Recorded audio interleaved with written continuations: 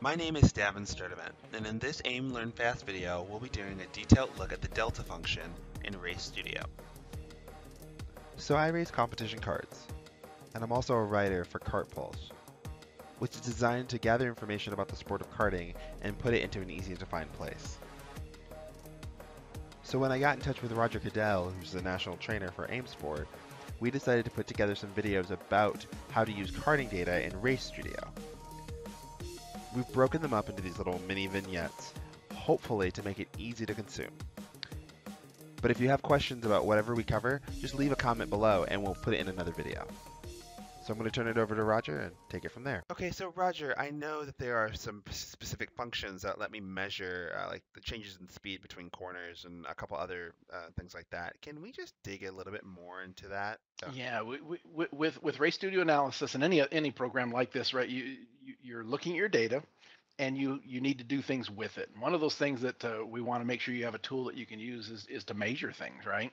It's not just squiggly lines, it's not just visual, it's not just reports, but we want you to be able to take a look at something and say, okay, well, this is how much miles per hour I gained on that straightaway, and compare that against your qualifying, or before that carburetor change, or tire pressure change, or whatever it happened to be. So let's take a look at a test. So we're going to open up Mark's heat race here, and it always opens up to the best lap, and I just happen to have a speed trace open here. So if you look at this data trace, here's the back straightaway, right? So you're getting onto the straightaway here at about 33.4 miles per hour, and at the end of the straightaway on this particular run, doing 49 and a half. Okay, so if you might be way better at math than I am, but I can't do the math in my head, right? How many miles per hour did I gain? It gets ugly quickly if I try to do too much of that. So we have a tool that we can measure the difference between that, and we can compare it to other laps and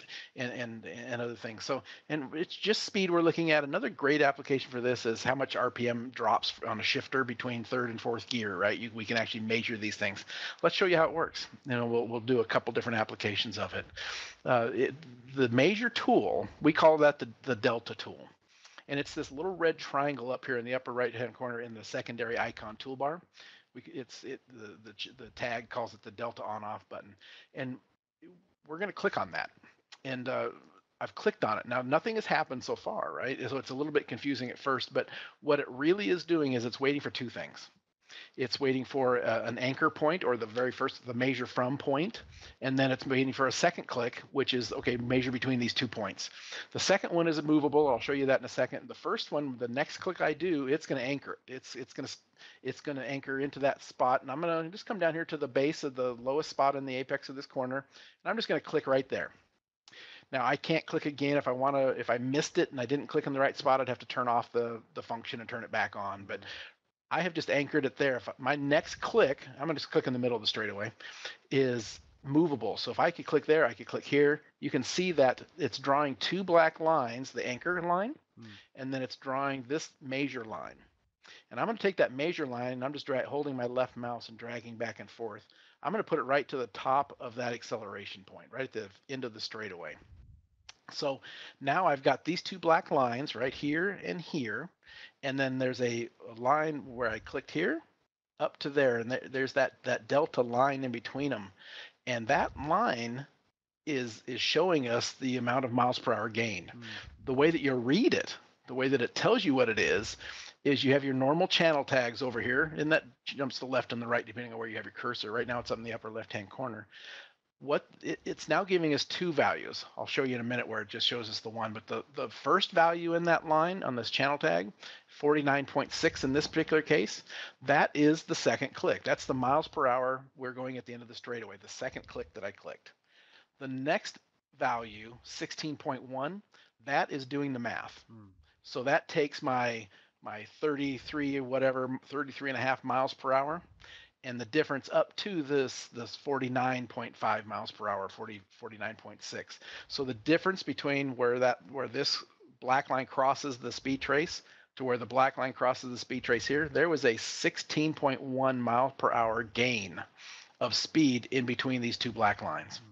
That's what the delta function does for you. I could come back here to the middle or so, and now it's only 8.1 because it's only measuring from there to there. So that second point, I can move it anywhere I want in case I miss the point. So the delta function, a powerful tool, you can just come up here and click on that, and it gives you the difference between those two values. Now, what I get a lot asked from some people that want to get a little bit deeper, what's the slope of that line? So if I accelerated with one motor on the cart and it accelerates at such and such rate, and then I can compare to another one, that slope of that line, kind of the average acceleration between those 2 points, I guess is a way of saying it as well.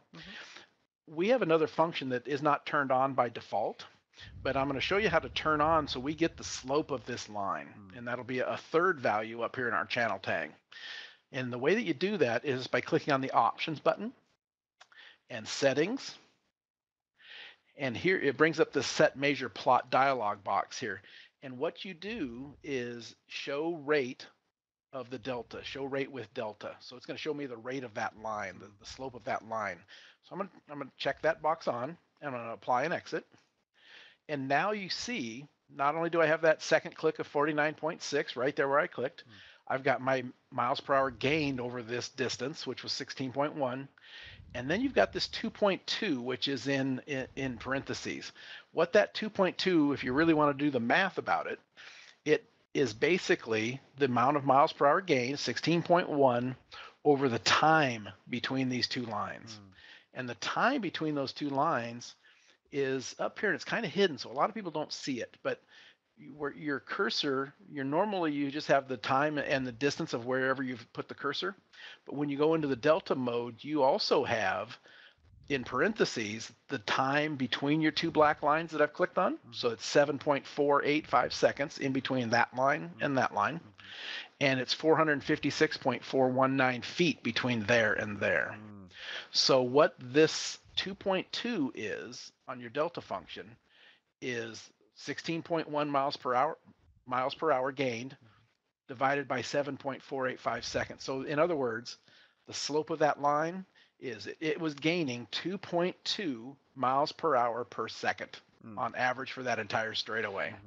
2.2 miles per second, miles per hour, miles per second. And so 7.48 miles, seconds is the amount of time that we have between those two. So that is a valuable tool. So if you want to see, just let me turn that off and let me click it one more time. I'm going to click it back on now and reset it. Now, let's say I don't want to do it from the actual apex, but let's get up here where the cart is fully straight and it's starting to accelerate pretty well. So I'm going to click from there up to about there. You can see now that it's gaining 3.0 miles per hour per second. So because that's where it was really accelerating well. And if we go all the way up here where you're starting to get into aero things and gearing advantages and things are going away, you can kind of see where it starts to nose over here. And then the average is 2.5 miles per hour per second. So that people have asked quite a bit, what about the slope of that line? Well, we do have that option if you go into the options and then settings, and you can check that. So, one thing that we might want to talk about when we're looking at that line is maybe the practical use of that. And maybe one of them might be like from a driving perspective, if I've changed some way I've come off the corner, and maybe I'm accelerating more quickly off that corner because the cart's not so bound up or something else like that. Exactly. Let's open up another driver's test. So let's compare two of them so we can see those two distinct differences. So I'm going to open the database, and we're going to open David's heat race, and let's look at the best laps from both of them. Now you can see that there are two different acceleration curves here, right? The speed traces, and then we can actually measure that real quickly and see. You can see that the red one actually comes off the corner a little bit slower, right? But the acceleration rate, certainly visually, is faster, right? It's accelerating at a higher rate. Right.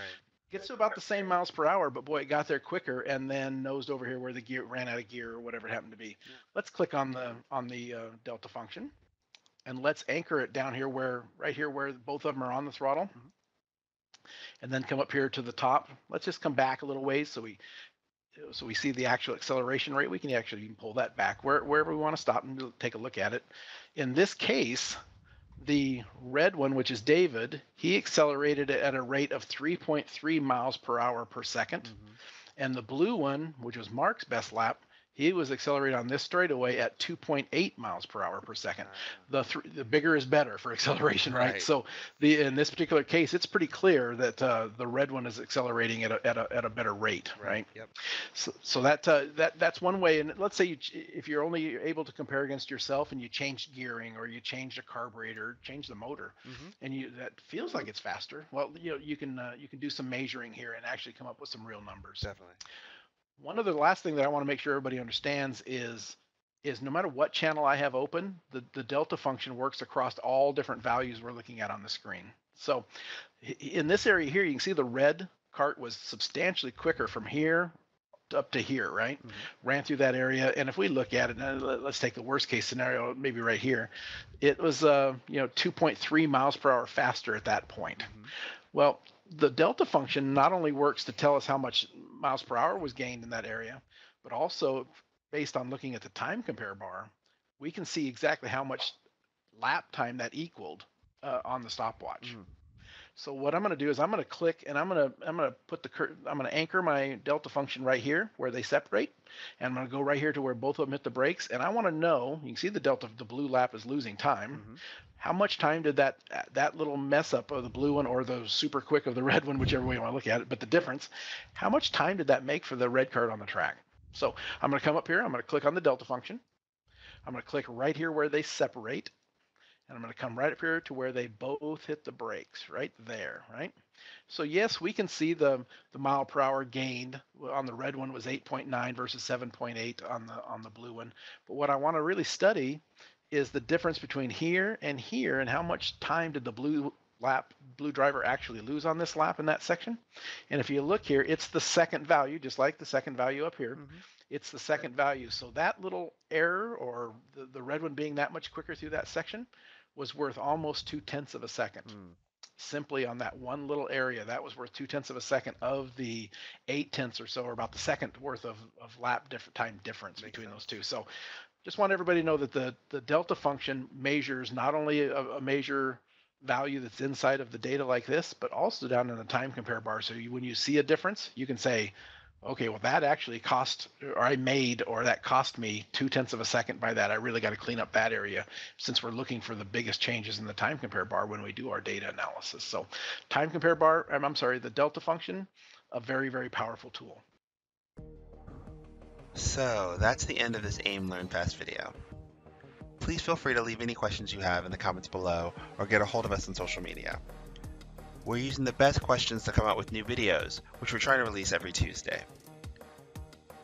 Visit aimsports.com if you'd like to review other Micron products.